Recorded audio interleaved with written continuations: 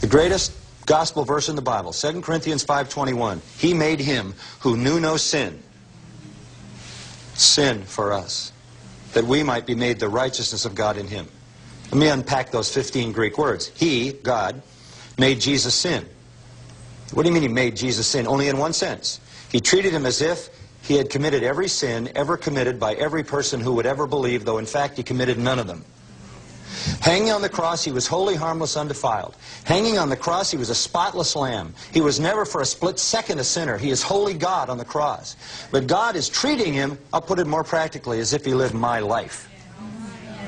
God punished Jesus for my sin, turns right around and treats me as if I lived his life. That's the great doctrine of substitution, and on that doctrine turned the whole Reformation of the church. That is the heart of the gospel. And what you get is complete forgiveness, covered by the righteousness of Jesus Christ. When he looks at the cross, he sees you. When he looks at you, he sees Christ.